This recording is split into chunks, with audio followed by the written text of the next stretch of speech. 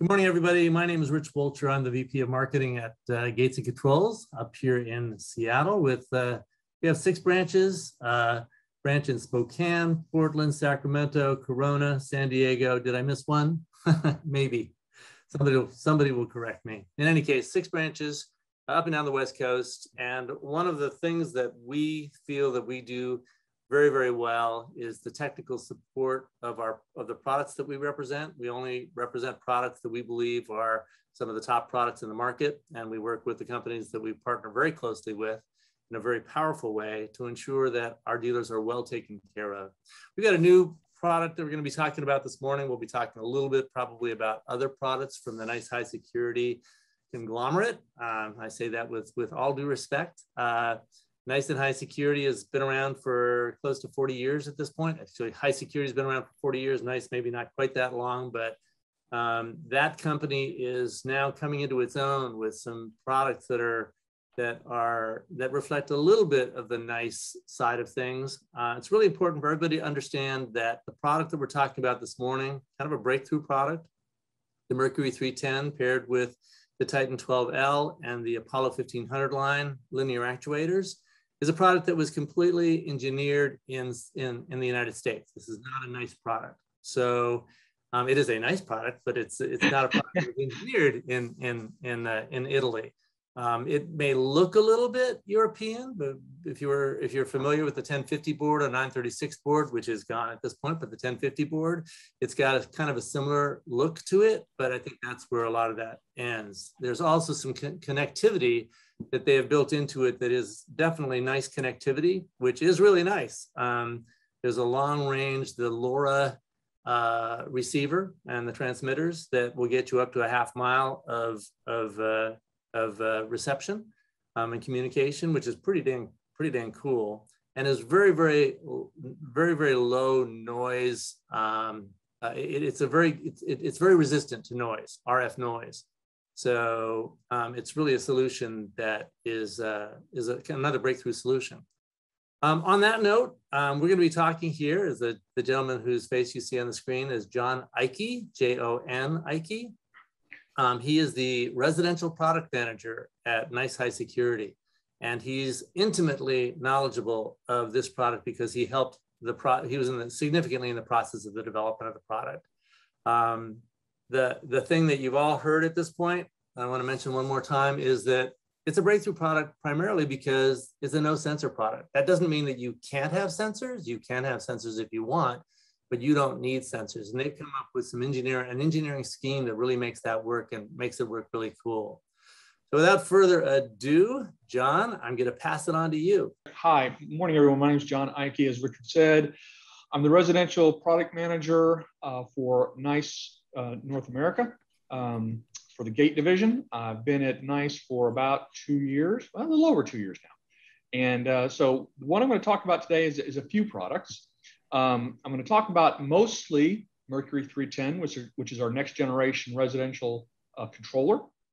And then I'm also going to talk about the AC box, which is a dedicated AC enclosure specifically for the Mercury 310, as well as the long range remote transmitter kit that we have, and the Gates Control September promo that we have running right now. So I'm going to go through all this stuff.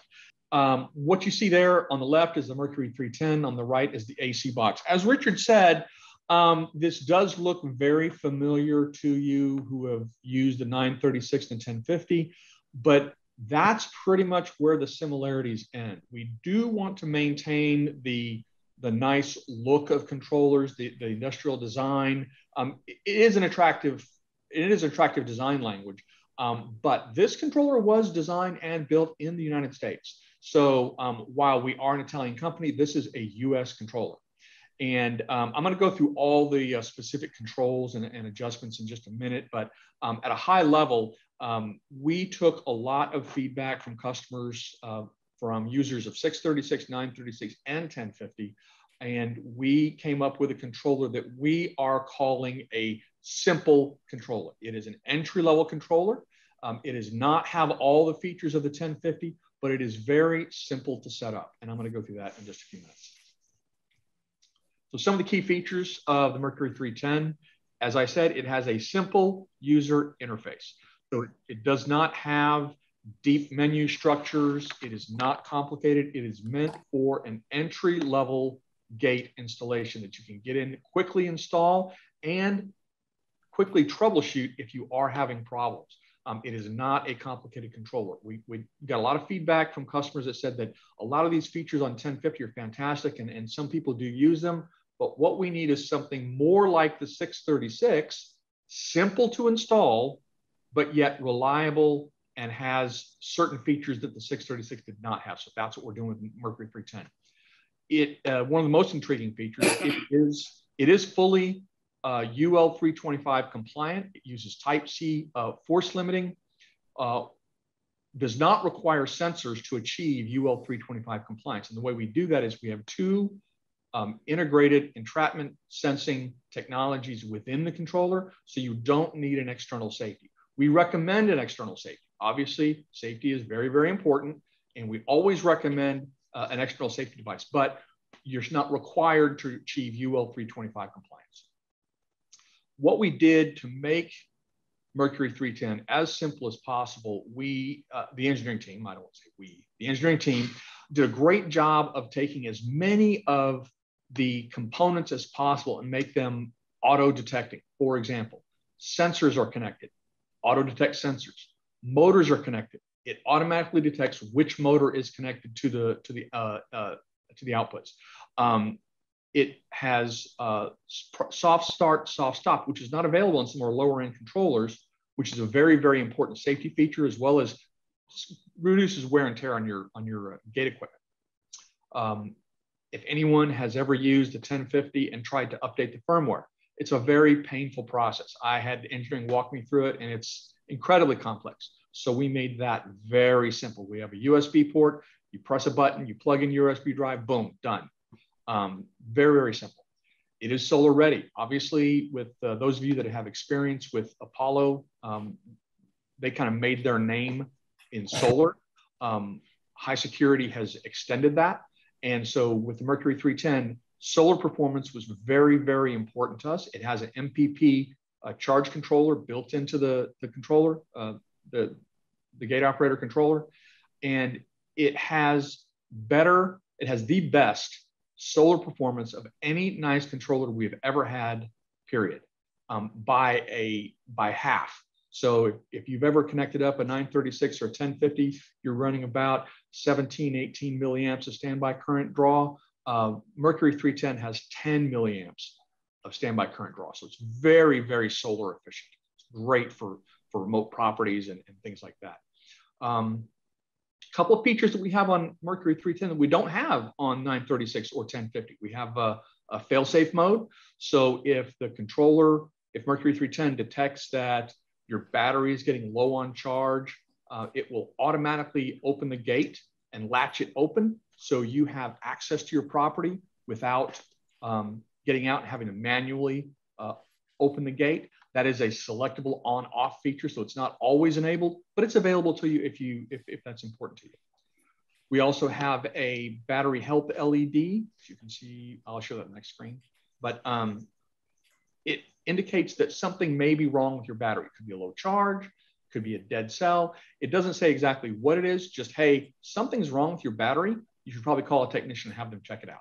I think it's really important for you to spend a little bit more time to define, for those companies that have never worked with a Type-C force limiting control board, how and what does that mean, Type-C force limiting, and why is that safe to use? Right. So Type-C, UL 325, the certification says that there must be two methods of entrapment detection. So Type A, which is what everybody's kind of used to, it typically is one method on the controller and an external safety device. You can achieve that with two external safety devices, but typically for a Type A controller, you have one internal and one external. That's what NICE has done in the past. But with Mercury 310, we added two types internal to the controller. We have the typical current sensing, which is what most controllers do for Type A. You have that current sensing in the external. And it will check for a spike in the current draw, which means, hey, your motor's working a little harder. You've probably hit something. You should probably back that controller up. The other method that we have is the motor encoder frequency sensing. So everyone, well, not everyone, but the nice controllers have an encoder on the gate, on the linear actuators, the Titan and the Apollo linear actuators. And what that is basically is just a counter that says the motor is moving and it's moving at a certain speed. And that helps the controller adjust soft start and soft stop, which is great. But also it allows us that if that encoder frequency, if the rate at which that encoder is spinning drops, that means you have hit something or you have encountered an obstruction, back the gate up. And then obviously being UL 325, there's only a certain force you can apply. And so we make sure that the gate controller is as safe as possible. Now, what the implications of this are, which is why we always encourage an external safety device like a photo eye or an edge, is that this is not it is not going to prevent the gate from hitting something. It's going to prevent the gate from injuring or killing someone.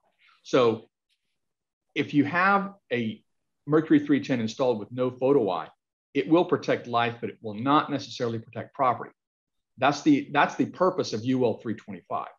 So it will make sure that the gate does not injure someone, but you could have a gate strike on a vehicle, which is why we encourage you to use external safety devices. But for remote properties, or vacation properties where you have very little traffic, or for farm and ranch where you've got cows which are not going to be killed with a gate operator, it's an ideal controller. And then for those customers that don't feel that they really need an external safety device, we have the UL 325 compliance built into the controller, and it's everything you need. So again, given the fact that you're talking about the force that the gate is going to exhibit when it hits something, and that's limited, does that impact the size of the gate that a Titan or an 816 or a 1500 series Apollo operator can be attached to? No, it still supports the full 600 pounds for Apollo and 1,000 pounds for Titan, depending on the gate length, obviously. But no, it does. It fully supports both those gate operators at their capacity for gate weight. But what it does is it limits the force at the end of the gate so that it does not injure people.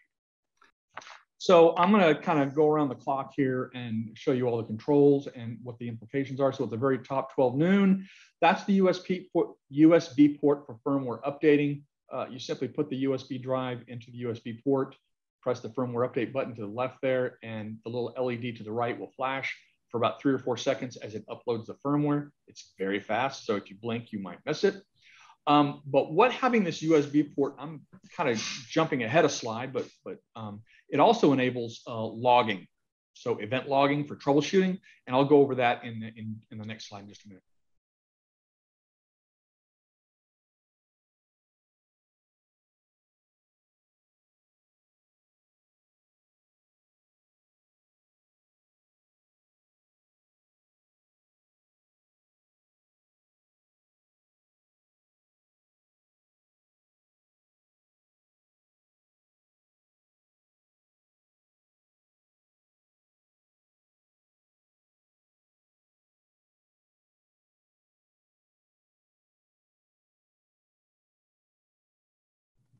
So to the right is the Oxy port. In this picture, it has the rubber gasket as it ships out of the factory. You just pull that little rubber gasket off and you put your Oxy receiver in there. So for those people who don't know what an Oxy port is, would you just define that? Yeah, so it's the nice standard port for receivers that we call Oxy OXI. We've had a couple of generations now. We're on the third generation, I think now, which is the bidirectional, preparing the way for our bidirectional remotes. And we'll talk a little bit more about Oxy, but it's kind of a oddly shaped oval-ish. You can only insert it one way. It's very error-proof, and it kind of sticks out of the top of the board there. And this board will still support other receivers and transmitters besides Oxy, right? Yes, you can plug it up to one of your inputs, one of your step inputs if you choose to. You can. I'm not sure why you would. Oxys are, as a matter of fact, with the Mercury 310 bundles, you get an Oxy receiver in it in the bundle. So you could, if you're set on using somebody else's receiver, or if you have a customer that has multiple remotes with different gate manufacturers, you could connect up a third party if you want. Just below the Oxy receiver, you have the program buttons for the remote. So with the remote and receiver that you get with the Mercury 310 bundles, you can program the remote either through the buttons on the controller here, or the Oxy also has a way to program remotes directly from the Oxy receiver itself. So you can use either method. Over here, you have the gate operator controls, obviously open, close, stop, stop, clear. The stop clear is also the button you would press and hold to eliminate the alarm condition. So if you have an alarm on your gate and you have a flashing LED, you'd press and hold to clear that out. We have fuses down here. Here's the battery LED that I talked about earlier. On the bottom, you have the power inputs, you have the motor outputs. On the left side, you have all of your loops and sensors, your inputs, pretty standard for most controllers. In the top, you have a display. It's a 2-character LED display that will show you error codes, and when you're programming the limits, it'll tell you it'll give you a little hint about what you're doing, whether you're setting the open limit, the close limit, things of that nature. Also, when you power on the remote, power on the board for the first time, anytime you power on the board, it will flash the version of firmware you have, which is kind of important to know occasionally. It looks like we have a question in the chat. Concerned about the automatic sensing system having problems when the wind blows. Is it designed to handle movement from wind gusts?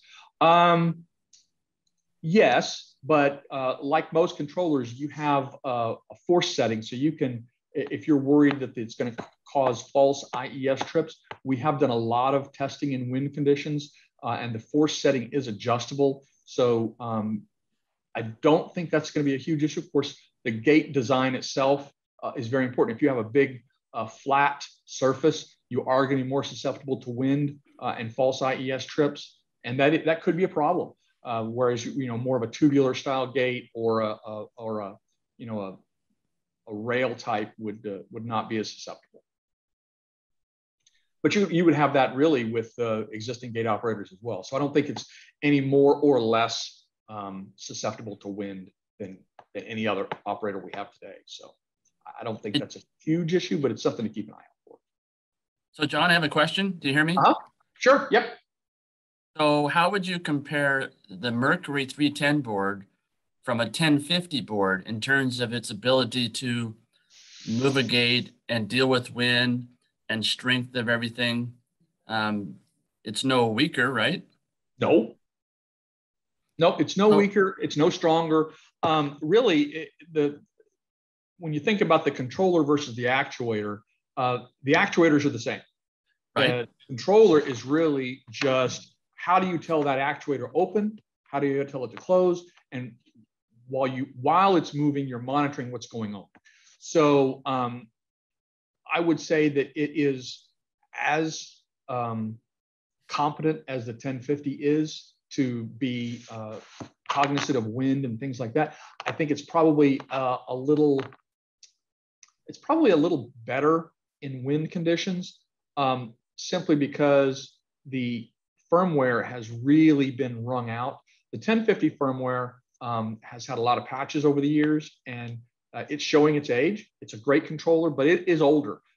We have more modern microcontrollers. We have more modern firmware. We have more modern firmware architecture. So I would say the Mercury 310 is just as capable as the 1050, but probably a little better designed from a hardware perspective, because it's just more modern, and we can anticipate more conditions than we could with 1050.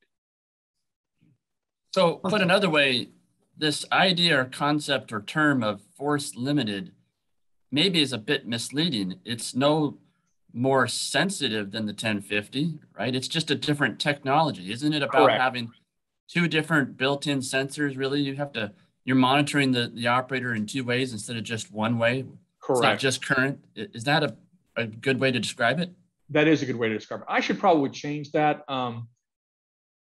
Really, the UL 325 standard is pretty clear that if you have, only one method internal to the controller, you must have an external safety device.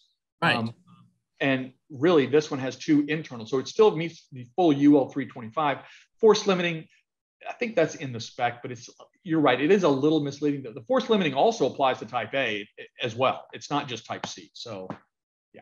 Well, and this is really important to Richard, because we've kind of coined onto this term force limiting as this defining word that really sets this apart from anything else. But I also don't want it to be misleading. I don't want it to make people think that it's weak and just hypersensitive. No, it's really the type C is the defining characteristic, not necessarily the force limited. UL actually uses the term type C force limited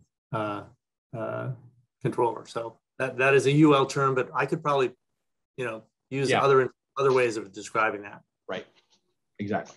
While we're on the screen, though, John, I think it's really important, and I think it's something that dealers will be very excited about. Some dealers in particular, is that function selector knob, and how does that work versus going through long lists of programming options on other controllers that they may be regularly used to working with. Right. I was about to get there, actually. Yes. So the heart and soul really of Mercury 310 setting it up really is this function selector knob, and it's pretty unique. None of our competitors have it, and it really speaks to the simplicity of the controller. For even for 936, for 1050, you have to search through menu structures and make sure you have the right code in there and everything else. With Mercury 310, you simply turn the dial to the function you want to adjust. We have some factory default settings. The default setting will flash up on the display. And if you want to change it, you simply use the left and right arrow keys to go up or down by a preset amount. Usually I think, either a setting of 1 or 5 seconds, depending on which setting you're talking about. But there's no program button, there's no set, there's no memory. It just auto saves every time you change a value.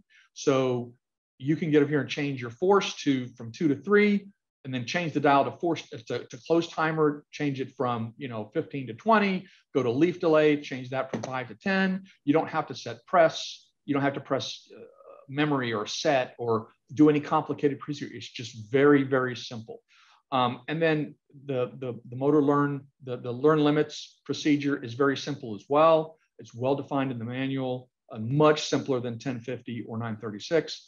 And then another thing that we added to add to the simplicity, to kind of save the installers a little bit of a headache, which can be caused by the homeowner sometimes, is you'll have a controller that the homeowner, there may be an issue with the gate, or they'll get out there and they'll start pressing buttons just to see what they do, and it will change the settings to what you make your gate either inoperable or have an error. Then it generates a service call, and you have to go out and say, oh, this setting was changed. And it may take you 20-30 minutes to figure out exactly what setting was changed. We added a setting on the dial called run. Now, it's kind of a misnomer, meaning that the gate will operate with the dial turned to any position, even the learn limits. It will operate just fine. But what the run setting does is, if you turn the dial to this little section of the control, and it has D10, so it'll go click, click, click. It disables the adjustment buttons on the controller. So once you get done setting up the controller and you have all the settings the way you want, you turn the knob to run. As long as the homeowner doesn't go out and change the knob setting, obviously, if they go out and start pressing buttons, it won't adjust your force sensitivity or your close timer or your leaf delay or your motor limits or anything. It won't mess any of your settings up. And it's just one more little safety valve to hopefully prevent service tickets from being generated for, piddly stuff, if you will. One thing I do want to note about the function selector knob, and we tried to show that by not having any entry here at the bottom. It is not a 360 spin device. we made that mistake in our beta test. We did not call that out specifically. And we did have customers go out there and snap the knob off. So what we did, one of the big results of our beta test is we put in physical stops underneath the knob that are very, very beefy. So while you could go and break that knob, you'd probably have to get a pair of channel locks or something else to really crank it over to break it. So we really enhance the durability of the knob if anybody's worried about that particular piece of it. John, I have a question. Yes. I grew up with the 835 series and installed more fingers and toes than I have on my hands and feet. The 835 had a neat function in it, was called an LED enable, and you could actually cheat the board a little bit during its initial learn cycles. Mm-hmm. And you could add an additional force to it, and it would register and say, this is the amperage needed to run this size gate. And then if we're in a windy area or a solid fill gate, we could LED enable it, add a little resistance to the gate, both open, close, and it would say, oh, I'm actually working on a heavier gate. So as we go through the learn function on this guy, does this work in the same factor? Would I be able to add that additional force to get this guy to understand that it's a heavier gate? No, not really. The Mercury 310 is a real simple controller. I'm not familiar with that function, but the Mercury 310 supports the gates up to the stated weight of both the Titan and the Apollo arms. So there's really no kind of workaround to do that I'm aware of. I can ask our engineering team, but I'm pretty certain that is not in the firmware of the controller. That would have to be done at the firmware level. I'm pretty sure that it goes through its initial setup phase. It's obviously reading the weight of the gate, right? Due to amperage and pull. Is that true? Yeah. Yes. Okay. It does that, but it does that automatically. It does that automatically, and that's through the initial setup phase on it. Correct. So I would be curious to know if I were to add more resistance on it during that initial setup phase, would it seems that it would work that way. It would say, because of you set up a gate, normal day, not windy, everything's fine, and then you keep getting callbacks and saying it's going into a failure mode because we have a solid fill gate. It would be nice to learn how to work this board to adjust for that, and if there is a workaround. It doesn't seem that there's a big selection of force. I've had the ability to wire one up here, connect it to our demo gate and play with it, and I've learned it. Great board, super easy. I love what you guys have done. I'm a big fan of the 1050 board. I'll be honest with you, I didn't care much at all for the 936 when it came out. I have high hopes for this one, but I tried setting this one up on our little demo gate, and of course our little demo gate is all of about, maybe 4 feet long. So there's no way of really getting to learn what this board will push, because as soon as we say add resistance to our demo gate, our demo starts sliding around on the floor. It's not actually out in the real world. Right. So yeah, you can adjust the force on here. It's force 1 through 5, but what that actually equates to, I'm not certain. Let me go back to engineering and find out how the gate would behave if you artificially added resistance to it to simulate a windy environment. Perfect. And I'll get you an answer. Okay. And I kind of came in a little bit late. I've been kind of touch and go on this. I've had a couple customers I've been working with. Sure. The OXI receiver, absolutely love it. Love the frequency, love the range. On the 1050 board, we had a lot of abilities to do different channels. Channel 1, step, right? Yep. Channel 2, I could toggle open. And then I would have a channel 3. If I learned a channel 3, I could set that for Tuesday. So only the pool guy could come in. It would only work on Tuesday between certain times. Is that still available on this board? The channels are, the Oxy has not changed. So you can still program multiple channels, but the timer, we do not have a timer on Mercury 310. So no time clock? No time. No 7-day time clock on it. So no automatic open, no automatic close anymore? No. If you need that type of functionality, you'll need to continue to get the 1050. 1050 or add an external timer to this device? Correct. You could use an external timer. Yeah. Okay, but it's not built in. Another question. Sorry, Sure. sorry to have so many. I missed. No, I missed it's okay. That's what we're here for. You guys did for a while make a 24-volt arm called a tuna. There are still some of those out there in the world, and they were connected to the 936 boards came out with them. Does this guy offer a 24-volt output or only 12-volt? Only 12-volt. Okay. So you'll need to continue to use a 1050 if you need a 24-volt supply. Okay, good. So while we're talking about limitations on this board, I think there are two other limitations that we needed to describe so that people can make sure that they are buying the right product for the site that they've got, and that is locks. Would you go into that, John? The mag lock and the mag lock, yeah. So it does only support. Speaking of limitations, it does only support our linear actuators, Titan and Apollo, and it does not have support for mag locks and solenoids. So if you're Edward, if you need this, 7-day timer or a mag lock or a solenoid, you're going to continue to need to use the 1050. So also, John, I think it's really important given the fact that HySecurity in particular has developed a reputation for logging that is pretty incredible. What it logs is the CNX machines, the Slide Smart, the Swing Smart, they all log a huge amount of information about what's going on with the operator. So that is very valuable for you guys to go through that log in a situation where a dealer's trying to resolve a troubleshooting issue. Or where the dealer can do it themselves. What kind of logging does the Mercury 310 offer? Well, it does offer logging. So the way that Mercury 310 logs is different from Smart, the CNX or other machines that will basically store logs in memory internal to the controller. What the Mercury 310 does is, I talked about the firmware update, the USB port.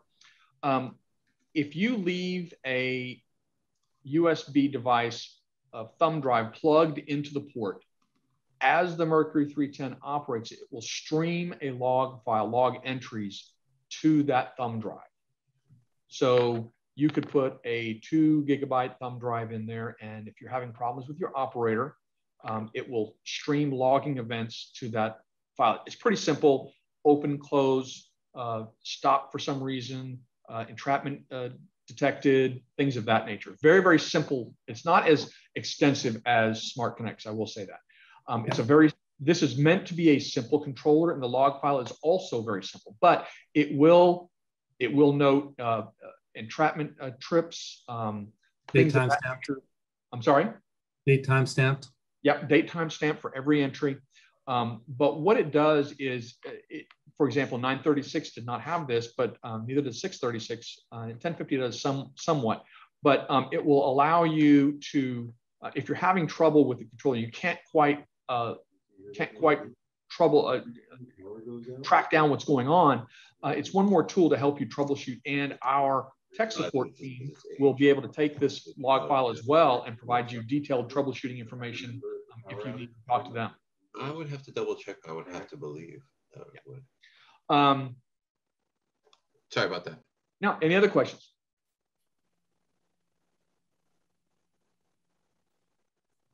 Okay. Question: do we have a dealer price for just the board only at the moment? I have the kits in my system, but I don't have a dealer price. I'm wondering how much savings we get for not having a 7-day timer, not having maglock control. What is the price savings for this very simpler board, simplified board? It's the actual, I've got the list prices later. I'll show you that. I don't want to share dealer pricing because obviously this is you would want to communicate with your customers. Understood, or okay. But I'll share the dealer price, the list price in a further slide. Any other questions? Okay, I think I've pretty much covered the next slide when we talk about the questions, but this is basically feature, function, benefit. There's really nothing that we haven't already talked about here. Let's see. I've heard a couple of you talk about the Blue Bus Oxy solution. And I'm sure that many of our dealers are not that familiar with Blue Bus and Oxy. What makes those special? Well, the nice thing about Blue Bus is it's a 2-wire technology that the controller will automatically detect sensors connected to the bus. You can have up to 6 pairs, 6 devices on a Blue Bus. So you can have up to 6 photo eyes. You can connect it up, and NICE has a wide range of sizes and types of Blue Bus photo eyes. We have some that's supported by Mercury 310. It's very simple to set up, and it's easy to troubleshoot when it's not functioning correctly. It's an auto-detecting type of technology that is unique to NICE, and they're fairly affordable compared to some of the competing products in the market. So it's a great technology. As far as Oxy goes, it's a 433 megahertz transmitter receiver. I'm not sure if many of you people know that NICE actually started 20-something years ago by making remotes and transmitters. So it was actually in the founder's garage, one of those garage startup type companies. And so that's where this is kind of grown from. The remotes and transmitters are some of the best in the industry. They're very modular. They're compatible with our line of garage door openers as well. So you can have one remote that will open both your gate and your garage door. So it's a very nice technology. So John, there's a question: is there going to be an app like the CNX app? That is a very good question. Not for Mercury 310. So Mercury 310 is what we're calling a non-connected controller. It does not have wireless. It does not have a lot of Wi-Fi or Ethernet connectivity that you would find in a Connects or even the IBT4N port on the 1050. It is meant to be an entry-level controller that is very simple to install and very simple to troubleshoot. Once you start adding a lot of connectivity and wireless features, Bluetooth and things of that nature, which you have on some of the higher end controllers, it gets a lot more complex and a lot more costly. So Mercury 310 was really targeted at the entry level market. So I think I've covered everything on this slide. I just left it up for a while so that people could read through it if there's something that was not there. John? Yes, John, sir. You may have already recap this, but solar, what's the largest panel I can connect to this? Well, it's any without having to put a charge controller external on it. Will this thing handle a 30 watt, a 50 watt solar panel? I don't think it'll handle. It's 1.5 amp. I don't think it'll handle a 50 watt. I know it'll handle a 20. I don't know about a 30. Let me find that out. Okay. So from what I know is that the 1050 board should handle up to a 30 watt. Anything over that, we have to go outside of the board with a charge controller. Yeah. So I'm not sure I think the MPP controller on here is rated to 1.5 amps. I'll double check. Okay. Thank you. Yeah. Sorry, I'm taking notes. All right, something else that's very interesting that we're doing with Mercury 310, which is we're piloting a new tool for installers called Built. So Built is an application that will provide animated and voiced instructions for technical products. So I actually was introduced to Built when I got my exercise bike. And it's an app for your smartphone or your tablet. You download it, and it'll say, step 1, do this. Now you could read the manual, but sometimes it's easier and it is a lot more beneficial to see what they're talking about as they're going through the steps for installation. So this is an app that is free to the customer or to the installer. You simply scan the barcode. You can see in the graphic on the right, there'll be a flyer in each one of the boxes where you will be prompted to download the Built app into your smartphone, and you'll be presented the Mercury 310 products, and it will walk you through in a 3D animated fashion how to install the product. It mirrors everything in the installation manual, not so much the troubleshooting, just the installation part of it, but it's 3D. It has voice instructions, and it goes step by step. Meaning it's not like a movie. It'll go step one, do this, and it'll wait for you to go, okay, I'm done with this. Go on to the next step. So it goes at your own pace. It's great for training new personnel because they can see what they're doing as they do it. And like I said, it's no charge. We're piloting this with Mercury 310.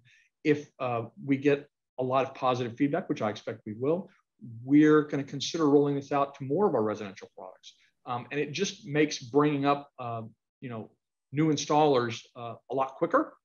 And it's convenient. It also works as a great installation checklist, if you will. Sometimes you may get in a rush and you're trying to go through something. Oh, I forgot to do that. Well, this will help you. Oh, I did this, I did this, and step right through the installation process. So I'm very interested to see how people accept this and what their experience is. So we're right now Spanish and English. Right now it's English only.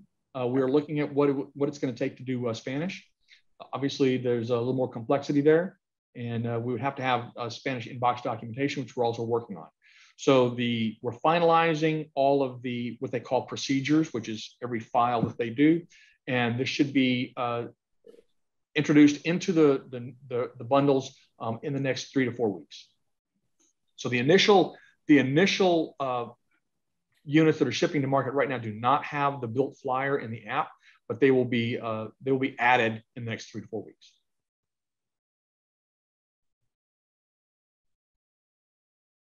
Okay. So we've been talking a lot about what Mercury 310 is, but the question often comes up. So why do I buy a Mercury 310? Why don't I keep using a 1050? Why don't I keep using a 636? Really, it boils down to 3 things. Simplicity is number 1. You get UL 325 certification without having to use a photo eye. NICE always recommends including a photo eye, but you don't have to get UL 325 certification. Many of the functions are auto detect. When you connect up a Titan or an Apollo arm, it's going to say, oh, I'm connected to Titan. I'm connected to Apollo. We've gotten some really detailed current maps, which allows much more reliable operation. And it's so much easier to install than some of our other operators, and it's more reliable too. And I'll talk about that in a little bit as well. Faster installation means less time on site. So if you can install an extra operator once a day, time is money, right? So the simplicity of installation, the simplicity of troubleshooting. If you get called for a trouble ticket, you're not going to spend 2 or 3 hours because it's being finicky. I've talked to some installers that have spent all day trying to troubleshoot a 1050 because it's just not acting right, or a 936 because, oh, the firmware wasn't updated or whatever else. Mercury 310 is much, much simpler to install and troubleshoot. We have ultra low standby current draw. So Apollo made its name in solar. It has some of the best, some of the lowest standby current draw in the industry. Mercury 310 is even lower, 10 milliamps or less without accessories connected. So it's a very, very efficient product for solar. And then fully compatible with NICE's ecosystem of accessories, modes, transmitters, photo eyes, blue bus devices, things of that nature. So I often get asked, where does Mercury 310 fit in the product line? Many of you know we've had 636 for better than 30 years. It's a great product, but it's not UL 325 certified. It's very easy to install. You can install it with a screwdriver. Great, but it's not UL 325, and that is becoming more and more important. So Mercury 310 is a direct replacement of 936. We are no longer selling 936, and it fits directly between 636 and 1050. I feel that Mercury 310 is as easy or easier to set up than 636, which is really saying something. And as people that are currently buying 636 try Mercury 310, I'm confident that they will switch to Mercury 310 and stop installing 636, which is what we want. We want to have all of our products be UL 325 certified, and that's what Mercury 310 gets us. Now, we are not forcing a transition away from 636. We want people to try Mercury 310 and move there on their own. So I anticipate that to happen in the next probably 3 to 4 years. And then we will discontinue the 636 once most customers are using Mercury 310. But we are not going to force that transition. I want to make that very, very clear. 1050 has a lot of features that Mercury 310 does not. We talked about a lot of them: mag locks, solenoids, 7-day timer, things of that nature, 24 volt. So there still is a place in the product for 1050. And Mercury 310 is kind of bridges that gap between the low end before you need to have to go to the high end, the 1050, or even the smart connects for the very high end premium residential market. We got a question, John. Can the 310 be used, can the 310 be used to change out? Hold on a second. Old boards like the 835 or 636. Yes, they are not quite plug and play. So you can't disconnect the motor outputs from the 636, plug in right to a Mercury 310 and not have to do anything. You still have to obviously wire it correctly. You still have to learn the limits, but it is definitely one of the things we wanted to do is to make it as easy as possible to replace existing installations of 636 and 936. It's not quite plug and play, but it's very, very close. So John, for somebody who, I would say the vast majority of our dealers do not have Apollo or Titan experience, can you go through some of the, particularly the Titan, which is, I'd say, the step up from the Apollo 1500 series operators? Can you go into a bit of an explanation, maybe a visual explanation of what that linear actuator offers for people who are going to be moving not from your ecosystem, but possibly from somebody else's? Right. So I don't have a slide for that, but I can talk to it definitely. I've got a slide for the Titan. I'll put it up. Oh, okay, sure. So let's see it. Stop share. Let you do that. Not gonna have the right. Does everybody see that? It's still coming up. Not yet. Oh, there we go. So Titan, for those of you that are not familiar with our nice linear actuators, Apollo is a linear actuator that we've sold for the last 30 years. It's a great operator, but it's kind of machined and manufactured in a way that if it breaks, it's not really easily field repairable. Titan was designed to be repaired in the field almost 100%. You don't have to pull a Titan off the gate, take it back to your shop and rework it. It's very, very, very modular. Another thing that Titan has that Apollo does not have, it has this right here is a manual release to operate the gate manually. If you lose power for some reason, you don't have a backup battery. It also is a locking manual release, so you can secure the gate and somebody can't walk up and just throw the lever and open your gate. This has the motor cover and limit cover on, but underneath this is a physical access to the limit devices, the motor wiring. Almost, I think, except for the extension arm and maybe even the extension arm, everything on this operator can be repaired in the field, and it can be ordered as spare parts. With the downside of an Apollo is if you have to repair it, you have to pull it off the gate, take it back to your shop and rework it. So Titan is much more advanced. It's designed as a modular gate operator, modular linear actuator specifically for field repairs, and that's one of its main selling points. And this box that's shown here. Sorry. But this box that's shown here, would you define that? Yeah, so the box here, this is what we call the C box in the past. This is, we're rebranding this, calling it the solar box, because we now have an AC box. And I showed you the AC box, and I'll go into more detail in the next part of the presentation. But the C box or solar box is what we used to ship everything in. And we got a lot of customer feedback that they wanted something a little more attractive, which is why we came up with the AC box. But the advantage of the C box is it has a large enclosure here for a very large battery. Many customers are worried that their battery's not large enough. So they want to have a really large enclosure so they can have a really large battery. And that's really kind of the main selling point for the C box, which we're now calling the solar box. And for solar, you're going to need a large battery anyway, right? You could. The Mercury 310 has incredibly low standby power. So even with an 8 amp hour battery, you're getting quite a few days of downtime operation, grid down power loss operation. But for customers that are on remote properties, they don't always have time to check, having that larger battery gives a little more peace of mind. And it's really up to your installer and your customer, depending on how, how important that is to them. But for all of our solar applications, this is the enclosure you would have. Gotcha. Yeah. Back to you, John. Okay. Let's see here. Back to here. Well, okay, that kicked me out. All right. Okay, well, we're back. All right. So I talked about the positioning, and that's a good segue, Richard, talking about the Titan and the solar box. Now we're going to talk about the AC box. So we had a lot of feedback from customers. They wanted a dedicated controller enclosure for AC solutions. In the past, we had sold the C box with a little 404 battery charger, and you would have to buy a battery to go with it to operate the gate. Well, and in addition, the feedback was that the enclosure really wasn't that attractive. Some of our competitors had a nicer looking enclosure.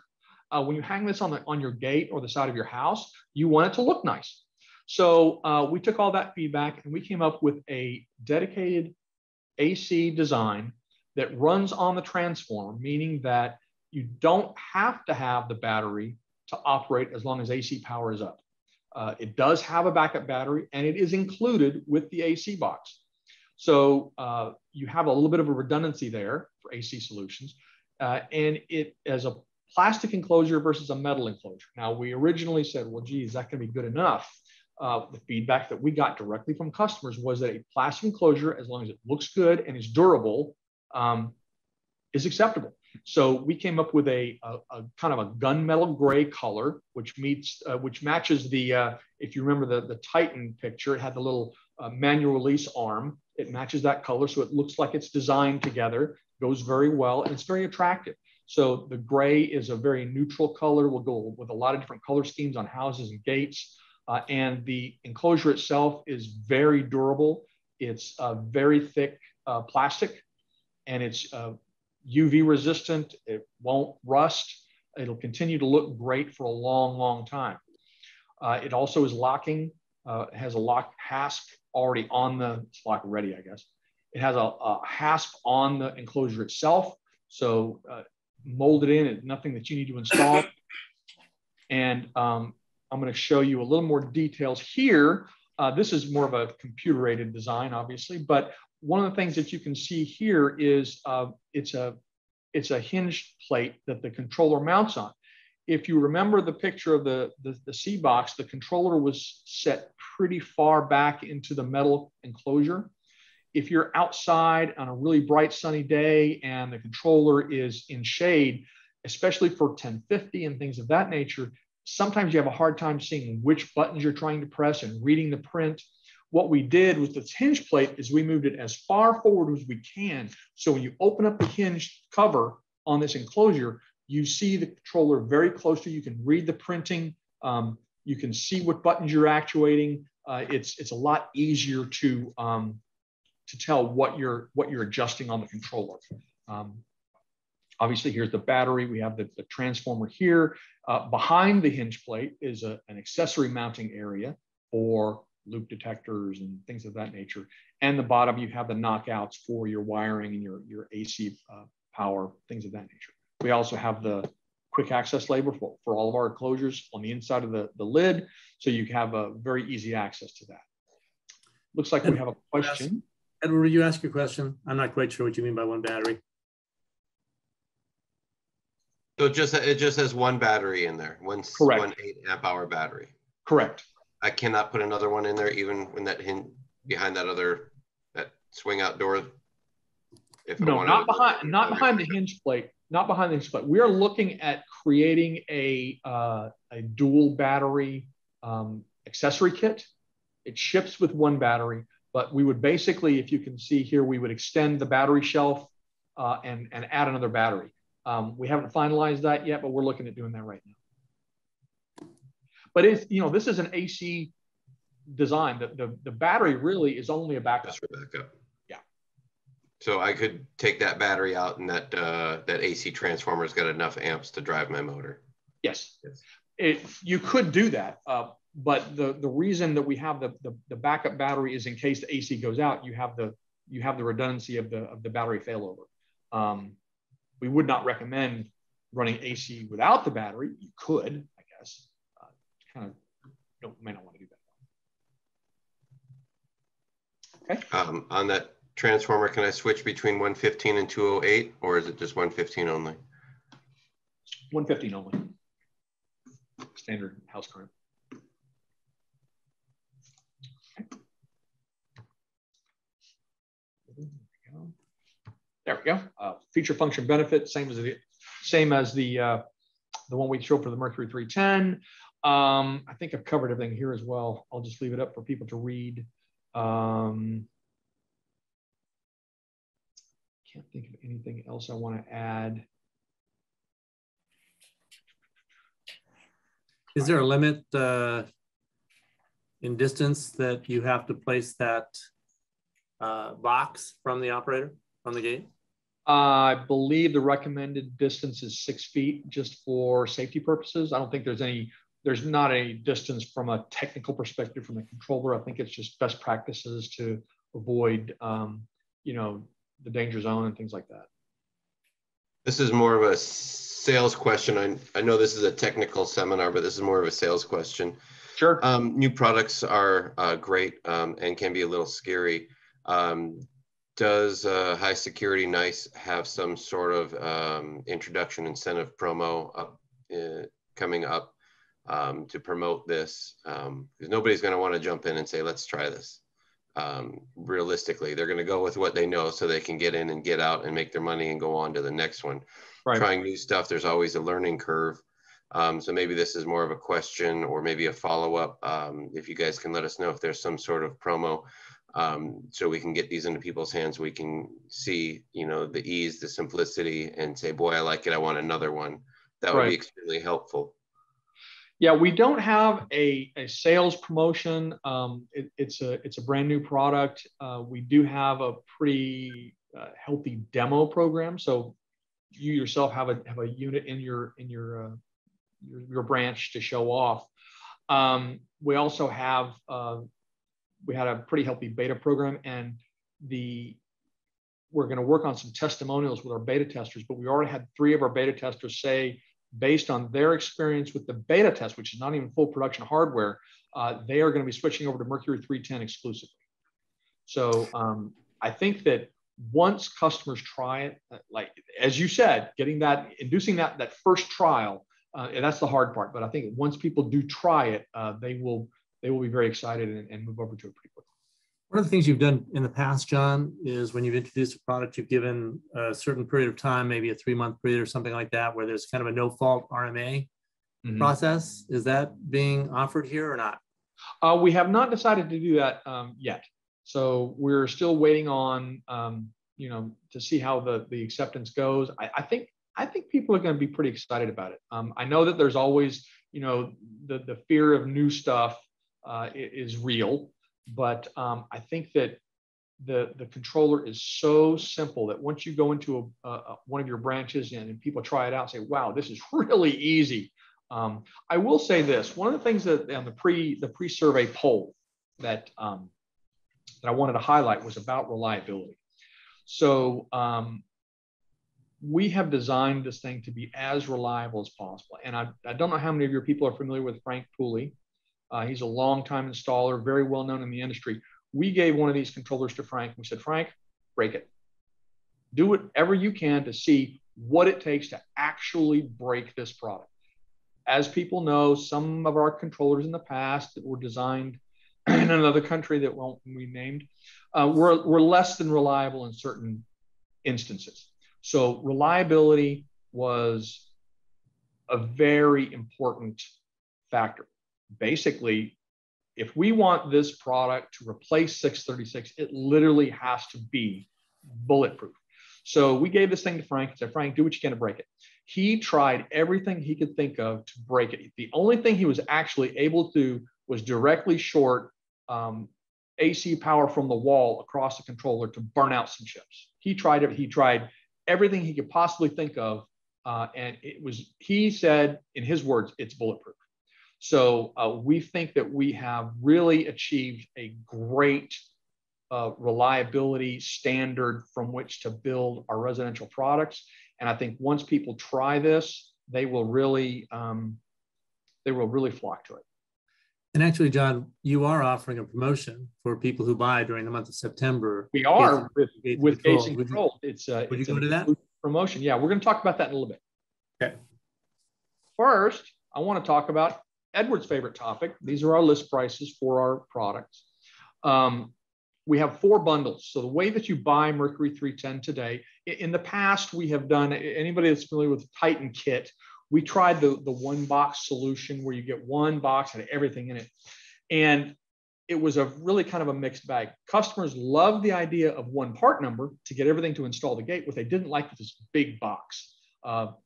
You all were not particularly enamored with it because it caused you to restack your shelving and things of that nature. So we've kind of modified our go-to-market approach. We do have one part number. You will receive everything you need to install the operator, the control board, linear actuator, all the accessories, but you will receive them like you do the legacy NICE products in a couple of boxes. So it's easier to adjust the warehouse shelving, and it's easier for people to put the installers to put the boxes on their truck. So we're offering Mercury 310. It's only compatible with Titan and Apollo, but we're offering 4 different SKUs. Titan with AC, Titan with solar, Apollo with AC, and Apollo with solar. And the part numbering is very easy to decipher. It's not a mystery. It's the T stands for Titan. 310 means it's a Mercury 310 product. AC means it's AC, and it's a bundle. So you get everything in one package, everything that you need. When you order one of these bundles, you get the controller and the enclosure. You get, with AC, you get a backup battery. With the solar, you get a 10-watt solar panel. And then you get the arm. In box, you're going to receive a quick start guide, which for any of you that have seen the Titan quick start guide, it's front and back, very easy. It's more like a checklist. It does not go into the details, the nitty-gritties of troubleshooting and things like that, but it's a very easy way to read, especially once you've installed 2 or 3, it's really a refresher more than anything else. We're also including something new, a user guide, and it's really targeted at the end homeowner user so that they have information and they're not going out there and messing around with the operator and causing problems for you. We are reducing the amount of documentation in the boxes. Basically, the technical reference manual and the ARM manual are going to remain online only. We did a lot of research on our documentation, and the customers were telling us, hey, this is great, but if I'm going to buy 5 operators, I don't need 5 80-page manuals. I need 1, and I'll keep it, but the rest I'm just going to throw away. So it's kind of irresponsible, and it causes extra shipping weight and all kinds of different things. So we decided to put our really thick manuals online. Installers can download those, print them, or they can have a tablet, have an online access at the site, and then only include inside the box the stuff that's absolutely critical, which is the quick start guide and the user guide for each operator bundle.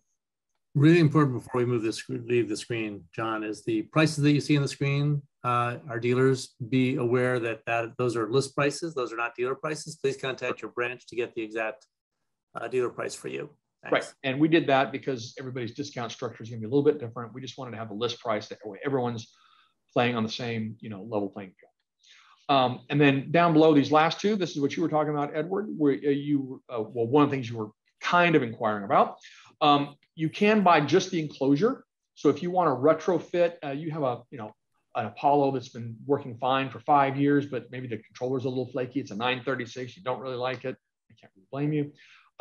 You can order a Mercury 310, either a solar or an AC, and just swap out the controller enclosure and you're off and running. Now, there is a situation, I don't have it on this chart. If you find that you have the enclosure's fine, the gate's fine, the arm is fine, just the controller itself you want to order, yes, the partner is MX4920. And I don't think I have the price on here, but I think it's about $100 cheaper than a 1050. I think I don't want to say it because I don't want people taking my name in vain. I give you the wrong price, but we do have it available as a part only that you can order, and we do have those in stock. Okay. All right. So this is another new product we have, and this directly relates to the promotion we have going on in September with Gates and Controls, and I'll talk about that in just a minute. But the Era 1 long-range transmitter and remote with LoRa technology, that's a mouthful. We just call it LoRa just because that seems to be the defining name that has stuck. It is an Oxy type receiver, still 433 megahertz, fits in the Oxy port of any nice operator that has an Oxy port, so 936, 1050, Smart Connects. What this does is it allows you to have up to 1 kilometer range of gate operation. And I will say that 1 kilometer is direct line of sight. So if you have trees or buildings in the way, you're gonna need a little bit reduced range. But it uses the existing Oxy port. It has a different type of remote. It has what we call a bi-directional remote.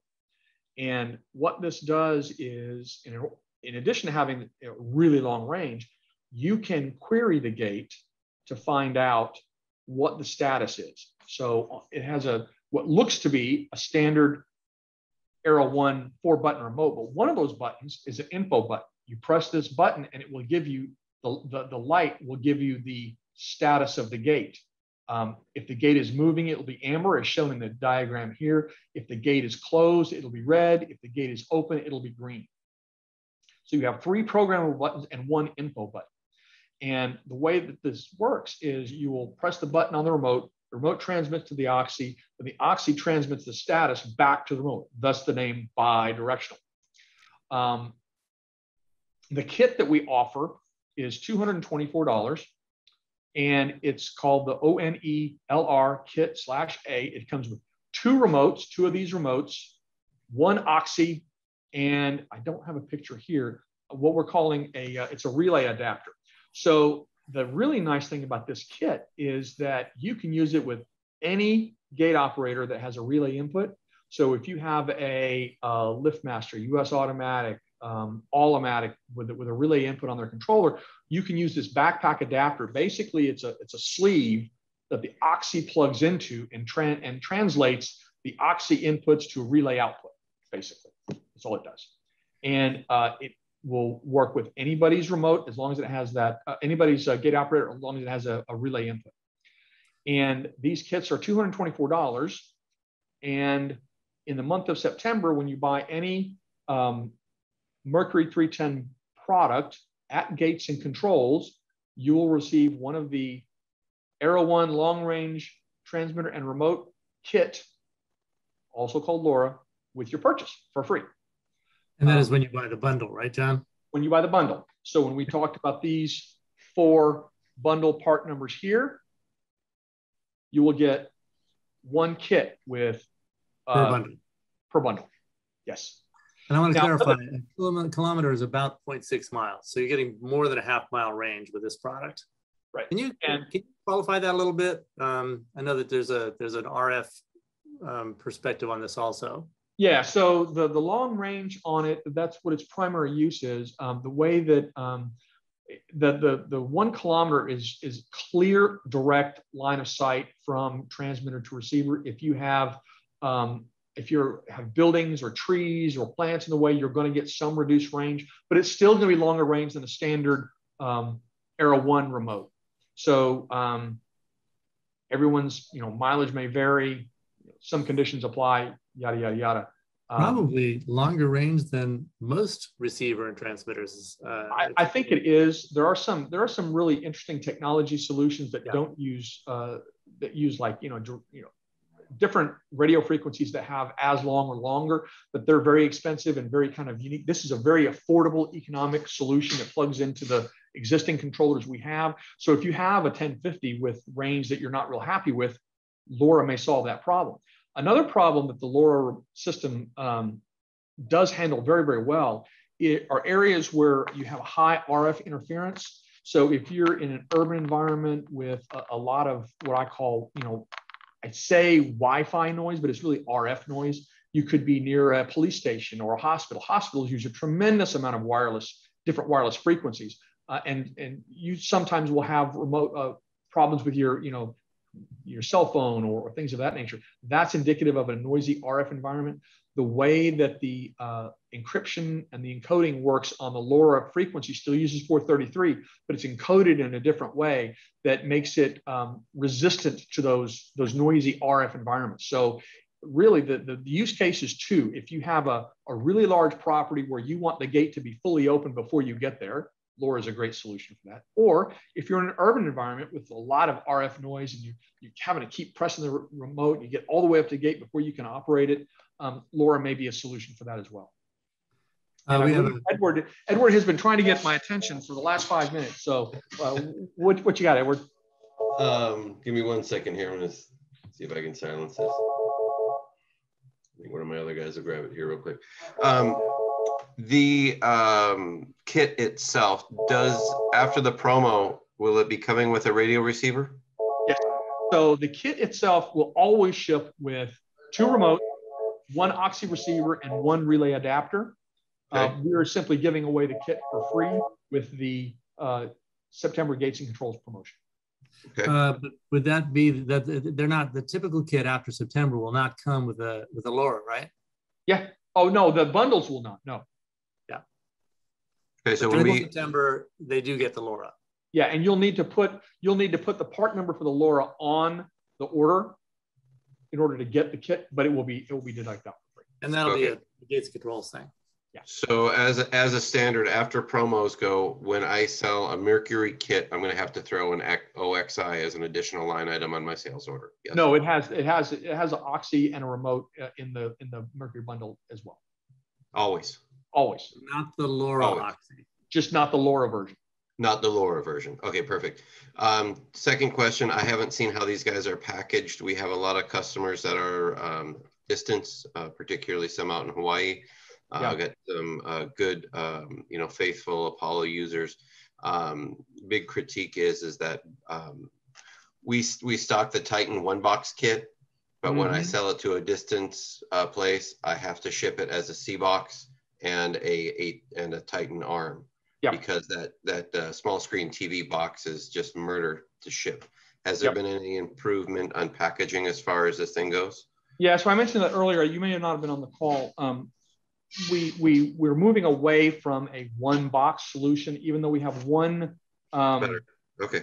We have one part number to order, but it will ship in 2 different boxes. It'll ship in a Titan box and then basically a C box package that we have. Better. Okay, perfect. Sorry to rehash that one.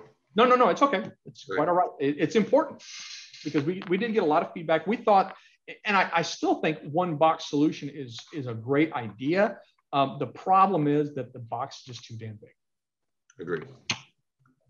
Bob Vetter asked, one of your guys, John, asked also other high security products. I think he was referring to the LoRa backpack solution. Yep.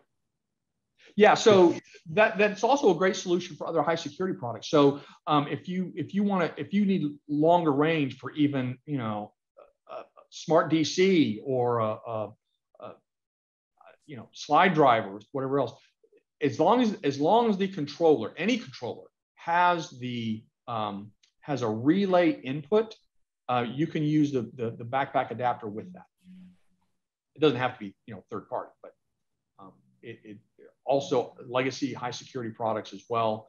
HydroSwing, or I don't know all the commercial industrial products, but if it's got a relay input, you can use it. Okay. This is a slide that we just talked about. But basically, these are the qualifying part numbers. And then once you buy that in the month of September with Gates and Controls, you will get that LoRa kit for free.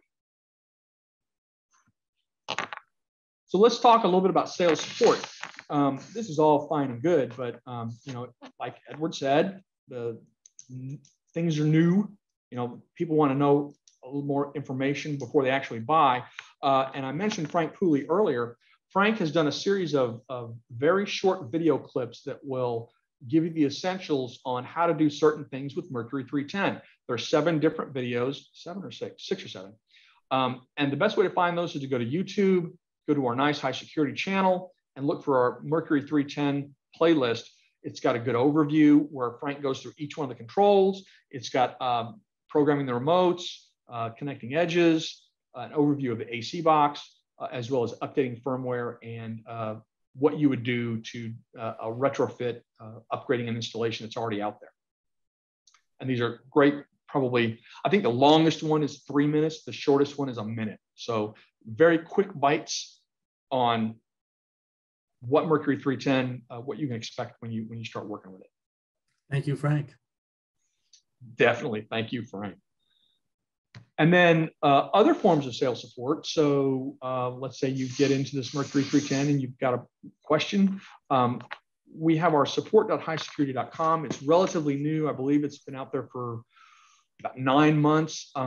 It's powered by Zendesk, and it has a very powerful natural language search, very similar to Google.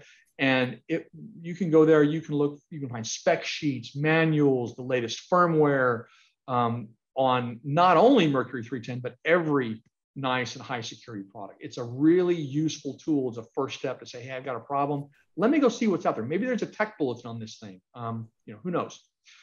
If that fails you, you can always call our technical phone support, same number it's always been. And then occasionally we will be able to get a van out to some of your branches. We've done that with Gates Controls in the past, where our demo vans have all of our nice and high security products on there from a residential perspective. And you can play with it and use it before you actually buy. It's a great resource to, you know, put your hands on a product and kind of kick the tires before it's time to put your money down on the table. So I'm going to jump in here. I think that we're done with the body of our webinar. I'm going to launch another poll, if that's okay with you, John. Absolutely.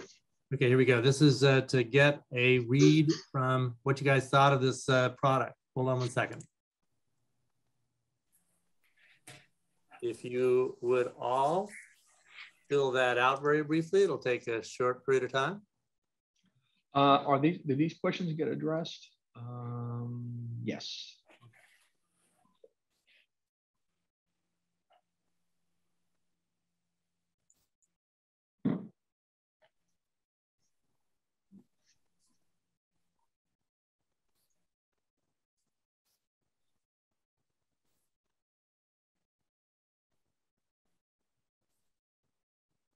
We had all 11 people stay. That's impressive. Yeah. Good news. I presume that you all see the poll, right? I see it. Okay, I'm sure they do too. It took 30 seconds, 45 seconds for the first poll to start populating. There we go. That's good.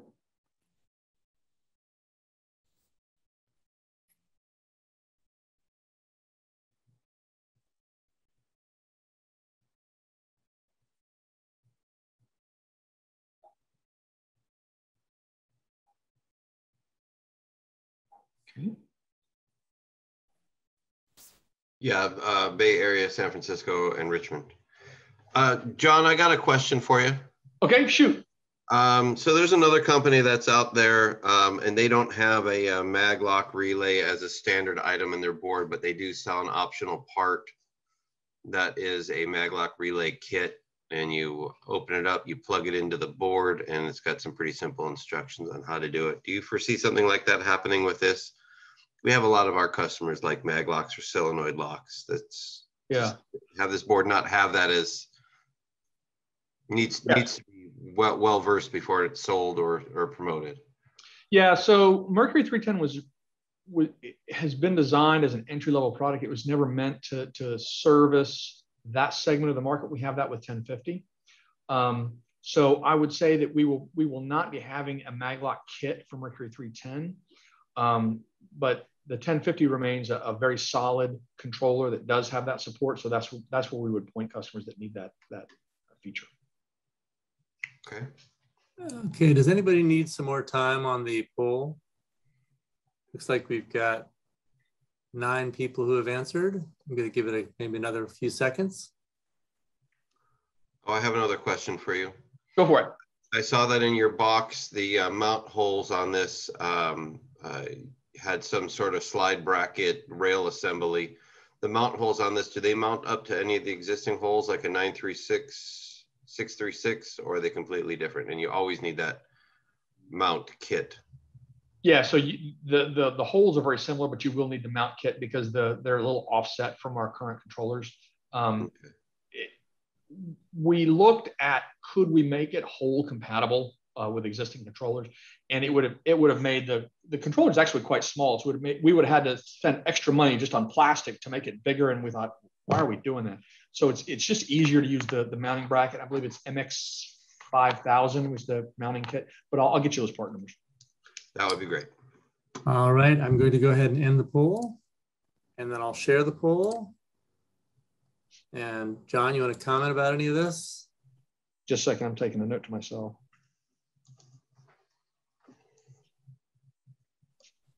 Yes, I do have comments. So I'm glad the webinar was helpful, and I'm very glad that you're more interested, that people are generally more interested in Mercury 310 than, after seeing the content.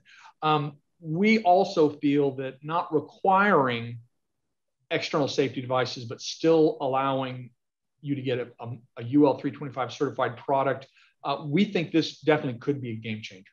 I'm glad that people see that it seems simple to install, and enhancing our made in the USA cred is good. While we belong to an Italian company, we're definitely want to have American made products out here in our market, especially for the US. So I think that's good that people recognize that, and I think we're going to try and make some call that a little more attention to that.